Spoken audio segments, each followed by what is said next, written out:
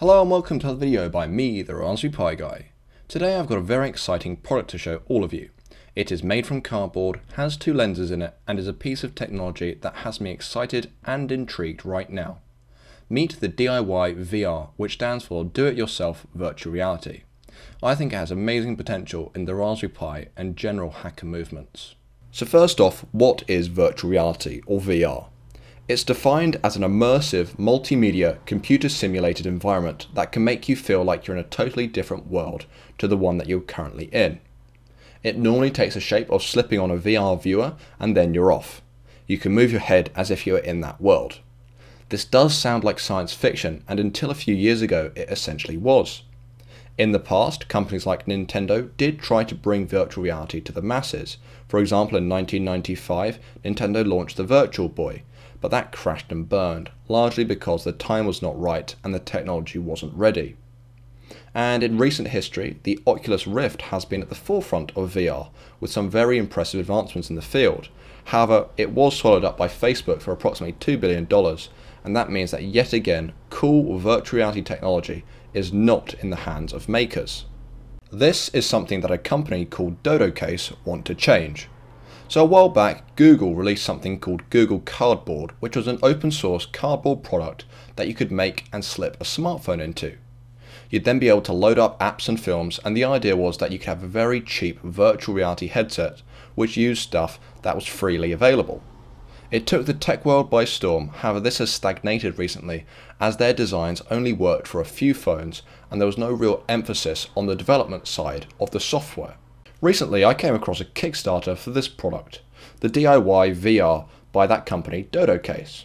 It takes Google's open source idea and makes it compatible for every smartphone, and the whole reason they are raising money is so that you can fund the software side of things, as well as providing you with a superbly made virtual reality viewer. I've had a look at their work, and what they aim to do is provide a cool coding environment for the creation of VR applications. In the past, you've had to use Java and Objective-C to code mobile apps, but DodoCase are hard at work making virtual reality app building as simple as coding websites. I strongly recommend you check out their Kickstarter and consider backing it. What is it actually like then? I'm using a Samsung Galaxy S4 in the headset, and I have to say that the experience is fantastic. It uses your phone's accelerometer to track your head, and even just using Google's demo apps, the content is crisp and fluid, and it really does give you the feeling of being in another world. With this particular Kickstarter, there's the option to mount the DIY VR onto any cap, or you can just hold it to your face. Both work well, and the hands-free experience is very good and comfortable. I've had a go with an Oculus Rift, but I don't really think that you can compare them too much, as the DIY VR costs $20 and Oculus in its current iteration costs $350. Cardboard virtual reality is the way forward for developers and, more importantly, hobbyists at the moment. Why am I intrigued by virtual reality then? Well, I'm intrigued because as soon as I heard about this, my head was swimming with ideas and possible projects. Something that I'll be working on in my spare time is an application that could stream video from a Raspberry Pi robot to the VR headset, using the Raspberry Pi camera module. You could even potentially control the robot just by moving your head. I really think that virtual reality has a great future in the Raspberry Pi hemisphere. It'd be interesting to hear what you guys come up with, and let me know what you're thinking in the comments below.